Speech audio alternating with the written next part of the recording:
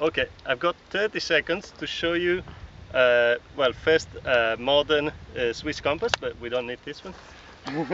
But what I'm showing you is an old, beautiful British compass. So it's made of a compass in the middle and then a dial on this side. The dial has got a mirror here that allows you to look into the compass from very close. So what we are trying to do now is from this point get a line 50 degrees north. So what we do is first orient it to the north and then look through the mirror. Find 230. We let the compass settle, and then we send. Now that it's all set, we send someone to the other side with a hammer and nails. Someone.